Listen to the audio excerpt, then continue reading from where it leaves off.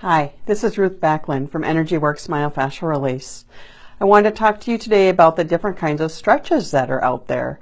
I know when people come into my office, they get confused as far as, what kind of a stretch they should be doing. They're told different things from different people, and there's probably reasons why. There's all different kinds of stretches, and how you do them, why you do them, is very different. So if, we're talking from a fitness perspective versus a clinical correction perspective, there's some pretty dramatic differences between how you want to stretch. So I'm going to talk about 4 of them today, and then I'll do a quick little demonstration of what each of those look like, and some examples of when you would want to use them. So the first one is probably the most common. It's a static stretch. So that's where, we're really trying to lengthen some of the muscles nice and gradually. Those are some short stretches, usually 10 to 30 seconds. The times that you generally want to do the static stretches are just a little bit before a workout, but those are really best served after a workout when those muscles are nice and warm. After you've gone for a nice walk, that's a really good time to do some what I call static stretches. Okay? Then there's what's called a passive stretch. And passive means that you're really not doing a whole lot physically to make that stretch happen. There's a tool that's doing it for you, like a stretching band, or maybe you're working with a trainer and the trainer is actually moving you, or a therapist is actually moving you into a stretch and holding you there. A similar kind of thing could be anywhere from 10 to 90 seconds, but there's something mechanically happening to make that stretch happen. It's not just your own body weight, not just a lengthening with a natural body movement. Okay, so a third stretch is one that you'd see a lot with a lot of exercise warm-ups. So if you've ever gone to a group class, something of that nature, there's usually a warm-up period where you do some dynamic stretches. And dynamic stretches are meant to prepare you for moving much more intensively. So they're like build-ups to what your workout routine is going to be. So if you're in kickboxing, you might do some, punches in the air, some jabs, some crosses, maybe some uppercuts or hooks. Those are some nice warm-up routines for your arms. If you're doing something with the legs, it might be, marching in place, something of that nature. It might be doing some step lunges, some walking lunges, things of that nature, just to warm up the lower body a little bit. So you think of those as exercises, but in fact, it's a warm-up stretch, a dynamic stretch to get your body ready for that more intense workout. Okay? The last stretch is actually kind of a point A and point B. It's called myofascial release, and some people use myofascial release as an athletic type stretch where people will use a foam roll or a ball or some type of mechanism, some bumpy ball rollers, things that are out there, and they're massaging very actively into those areas. So TheraBands are real common, to roll tissue back and forth, using the foam roll on IT bands, rolling back and forth. Those are soft tissue mobilization, myofascial release stretches. Again, those are all around activity and fitness, okay? When you talk about a corrective stretch is one that's called myofascial release. And that's where you need to stay in a stretch for at least 90 seconds. 3 to 5 minutes is actually better to get a longer release. And so that's really trying to open up space that's been constricted, not from a recovery from a workout or getting ready for a workout, but really to correct what is really tight and holding you out of place in your body. So those are the different kinds of stretches. So I'm going to do a quick little demo for you of what each of them look like. I'm not going to hold the myofascial release stretch for 5 minutes for you. That'd be pretty boring. But I'll at least give you an example of what those stretches look like. So the first one will be a static stretch. Again, that's 10 to 30 seconds. You can repeat that 2 or 3 times. Best done after a workout, but you can do it a little bit beforehand as well. Passive stretching, which is somebody else is assisting you, or you're using a tool to facilitate that stretch.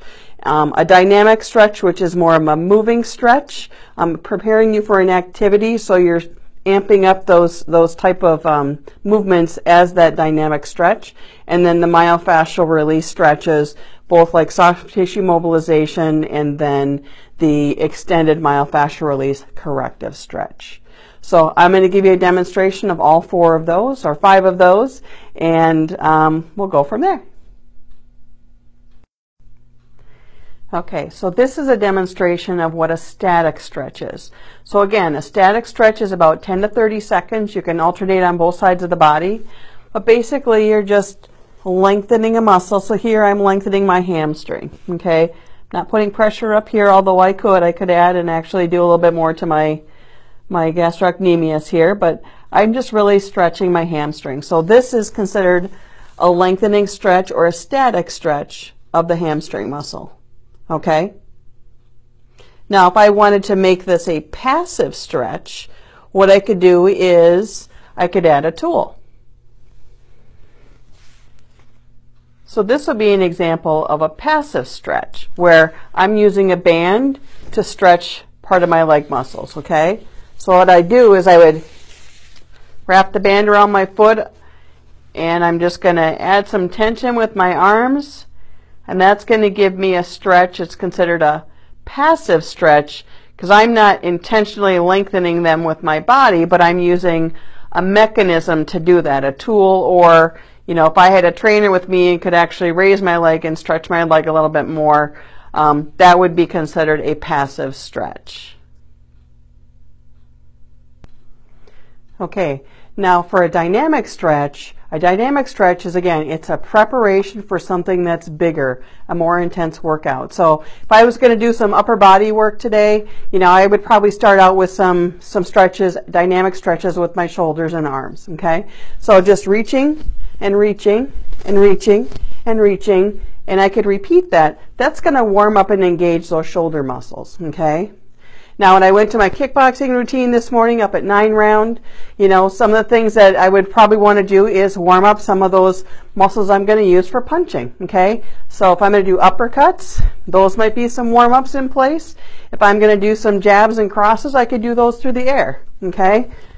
Jab and cross, or a hook, or an uppercut, or an elbow. Those are all movements that I could make without hitting anything, and I can do them nice and slow just to get the blood flowing, just to get some extra oxygen going and loosen up those muscles. So that's an example of, actually several examples of dynamic stretches, which are really meant to just warm up the body to prepare you for something more.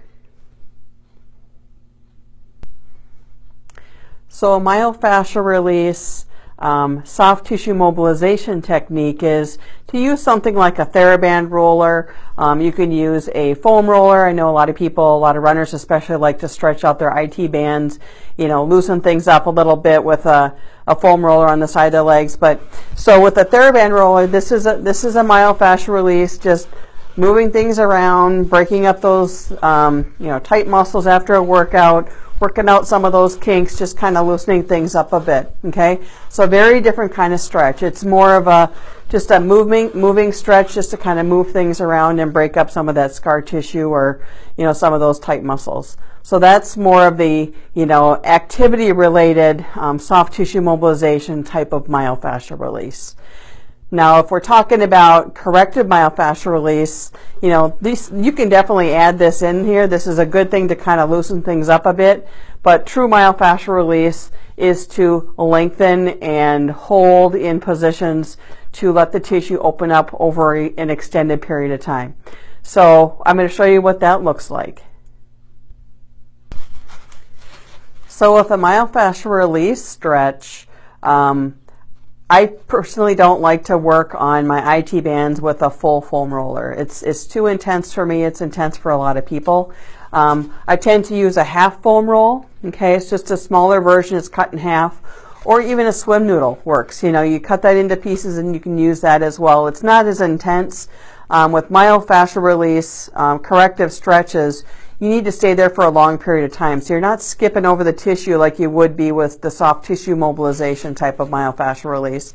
You really need to be able to sink and relax into the tissue. So that's why I like to choose something that's not quite as high, not as intense. So a swim noodle works really well, or the half foam roll works as well too. So I'm going to show you what that looks like.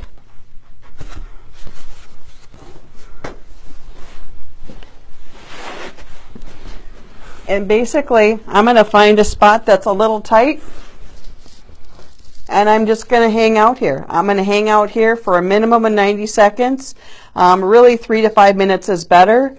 So sometimes when I'm watching TV at home, relaxing, something like that, that's a good time to, you know, put in a half foam roll or use your swim noodle, or even one of the little therapy balls works pretty well as in those tight spots as well. So again, you're just going to want to hang out there. And so that's what you would do for a myofascial release corrective stretch.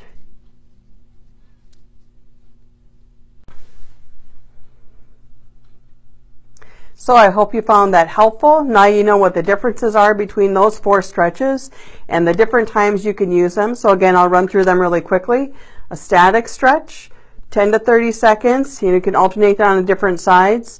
And that's really good, you know, for a post-workout stretch. And it's meant for lengthening those muscles after they're nice and warm. You can do it short, you know, little short bits of it prior to a workout as well, but after a stretch is best. Passive is where you're using a tool like a band or a trainer is helping to stretch something for you. And those tend to be a little bit longer, you know, 10 to 90 seconds. Then you've got the dynamic stretches, which are the actions. Those are the moving ones, right? Where you're warming up, getting ready to do something bigger. And then you have the myofascial stretches. So the ones that are related to more fitness are the, you know, more soft tissue mobilization. They're active movements. It's not long holds, and it's really meant to break up tissue, you know, like after a run or after working out and you've got some tight spots in your legs and stuff. So usually a foam roller or TheraBand roll, something like that is a common thing that people use for that soft tissue mobilization. And then the corrective stretches around myofascial release, long holds in the body, minimum of 90 seconds, 3 to 5 minutes is better. You can even hold it for, you know, 10, 15 minutes in a spot to get a more corrective stretch. So that's the 5 stretches I wanted to share today, and hopefully you got some good use out of that information and know when to use them and how long to hold them so you're doing them properly. Thank you. Have a good day.